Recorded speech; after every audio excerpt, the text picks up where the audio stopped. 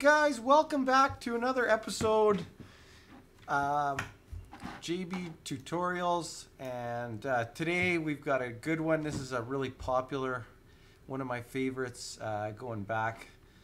This Darth Vader image, which I'm getting from this website, so thank you to these people for providing this. This is just a resource link. This is not to use commercially or to duplicate or anything like that. This is strictly for a tutorial purpose to learn this effect in Illustrator. Anyways, I will provide this link at the bottom so you can grab this photo. We'll go through this together, and then what I'd like you guys to do is try to grab your own picture and create the same effects on your own. Okay, so what you're going to do is you're going to drag the photo to your desktop or to a folder. You can open up Illustrator. Just minimize that. And let's go to Illustrator. We're going to create a new landscape size document. We'll call this Darth Vader Star Wars Typography Illustrator. Okay, and we'll go with a 11 by 8.5. I'm going to show you guys how easy this technique is. Now, you've probably seen this on the internet. People will build these types of pieces mostly in Illustrator, and it's really not that hard to do. So let's place in that image of Darth Vader. And we'll put him in the background. You can size it up. I'll just leave it at 100% because it is quite a good resolution photo. But like I do with most, here's a little handy tip. If you're ever wondering how to copy and paste or how to line something up in the middle of your document, what I do is I go Command X or Edit, Cut. Okay, now that hides temporarily. And then if you go to View, fit artboard to window and paste, it comes in exactly in the center. Now that's really handy because sometimes you're trying to line things up when you bring it in, or you want it to look clean. You want to make sure the margins are all equal. There you go. Okay, so let's go to our layers palette. Now this is pretty standard. What I like to do, double click the layer as long as your selection is active. We'll call this Darth Vader Original. Okay. We're going to lock and dim, and you can change that to whatever opacity, but let's go with 50%. Okay, let's create a new layer. We'll call this drawing layer or brush layer, whatever you want to say, a type layer. You can add more layers, but let's just go with that for now. Drawing layer. All right. Next thing we're going to do is also going to go back to Firefox. I will put this link in that folder as well. I'm going to copy and paste that for you down at the bottom. But we'll just go to a few of these popular Darth Vader quotes. And now you can use a few, a bunch, repeat. You can use a whole story if you'd like. Let's take this one. I find your lack of faith disturbing. I'm not even going to try to use my James Earl Jones impression today. We'll save that one for another day. Okay, so I'm going to copy and I'm going to paste in that quote. If you want to paste in a whole bunch. Oh, by the way, if you are like me and you're an old school Illustrator user and you said, hey, one day they took away this, it used to be white in the background outside of the artboard, you can change that back. You just go into Preferences, go to User Interface, and you can actually lighten up that background. And not so dark in the background. And then you can still see your artboard really clearly. Okay, So let's work with this piece of type or this quote. All right. Now, this is how easy it is, and if I make a few mistakes along the line, no problem. It's been a couple months, so just going to review that. Okay, go to your brush palette. That was the one I was trying to open up. Now, if you've got a standard set of default brushes in there, no problem. Yours might look a little different. And if you're on a Mac or a PC, it might also be different.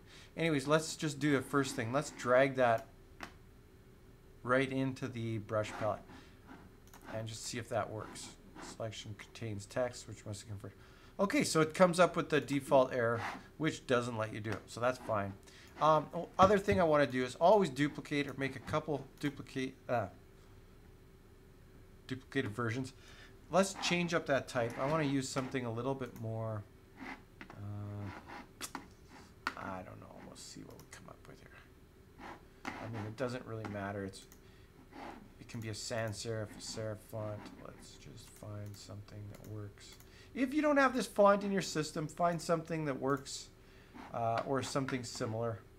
And you don't want to have a very chunky font. You don't want to have a slab serif. I'm going to try Bank Gothic. Okay, Bank Gothic is a kind of a neat font. We'll see. And like I said, if that doesn't work, we'll go back. Okay, I'm going to duplicate that, Option drag. Let's convert this one to outlines. Where are you? Create outlines or Command Shift O. All right. Now let's try that brush effect again. So I'm going to drag that to my brushes. Art brush.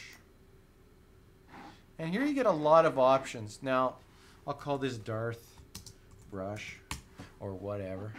I'm not going to get into much detail here for now. I'll let you guys explore that. Oh, what happened there? What did I do? Let's try that again. Art brush, okay. Darth. And how come that's not working? Oh. Okay, if that didn't work for you, let's just try art brush. Oh, it is working. Sorry guys, I am completely out of it. It's been a long day. I was hearing this blink on my computer like it wasn't taking, but it did. It's right here. Okay. I find your lack of faith disturbing. All right. So if you have that selected and you select your brush, watch the magic. Okay. So now, interesting thing, when you use brushes, notice that brush is dependent on stroke because technically a brush is an outline. Okay. Computer still thinks it's an outline. So the computer isn't smart enough to say, well, change your font size because it's not a font anymore. So you actually want to change your stroke size to make it smaller if you want to make it smaller. Okay, so you can do that. Now that went way too small. Let's try 0.55. See what happens. Okay, so that's pretty good. So if you're... Okay, so that's one technique. Now, with that technique, that's all I'm going to do in this tutorial today. So next thing I'm going to do, I'm going to show you a couple tricks here. Now, if you like to paint, oh, by the way, that's a lot of stuff. We'll just move all that up here, out of the way. You can delete that later. Let's zoom in nice and close. And let's just start painting, okay, with our brush. Now, I could create a few different quotes, but we'll get started with that, okay?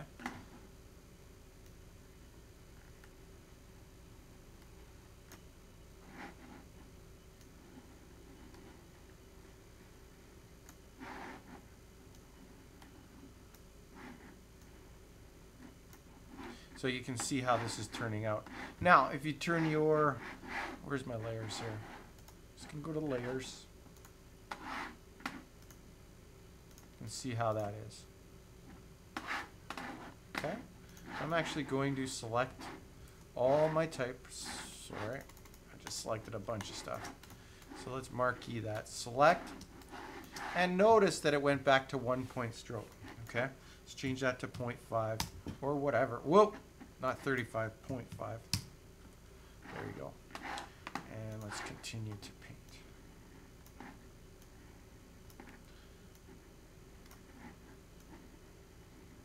Now, a nice thing about this is there's really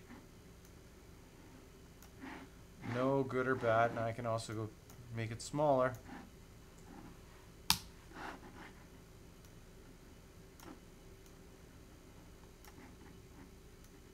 And just follow the contours. Sometimes when you hold it for too long, you get a misshape, or it's not as easy to control. So you guys decide how much you want to use. Now, if you're not good with the brush tool, also if you're not crazy about the font, change up the font. I'm not crazy about this font. I just liked it because it was kind of blocky, kind of strict, like Darth. Okay, he's a very strict father, so that's kind of a strict looking font. Okay, now, like I said, if you're not crazy about using the brush tool, or you got shaky hands, too much coffee, you can just go to the pen tool. Okay, so in the pen tool, and you can turn off smart guides, whatever. You can draw lines. Okay, you can follow your shapes. And now I'm deselecting after every one. I'm holding Command click. Okay, so I'm using a shortcut. Also, if these smart guides are getting in your way, just go to View and turn off smart guides. Okay, maybe you want to repeat a pattern. Okay, maybe you've got kind of an area you want to fill in. Let's see what I need here. I'm not sure what I'm doing. You could always power duplicate. Now I'm just holding Option dragging and then going Command D or Control D. You get this cool effect. Okay, so if you want to do that, that's all right. Take this and flip it around.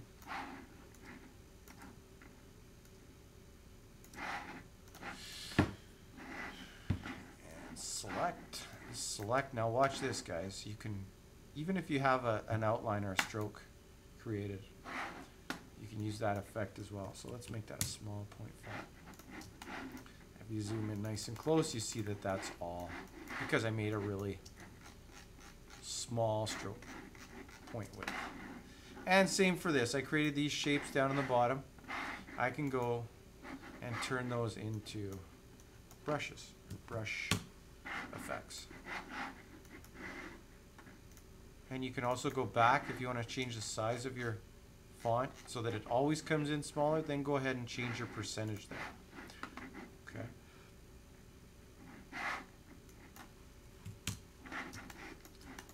And let me just do a little bit of the shape of the body here, and we're almost done.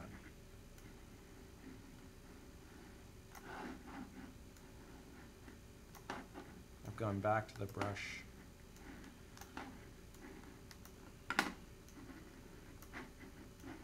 You can follow the shadows, you can follow the outline.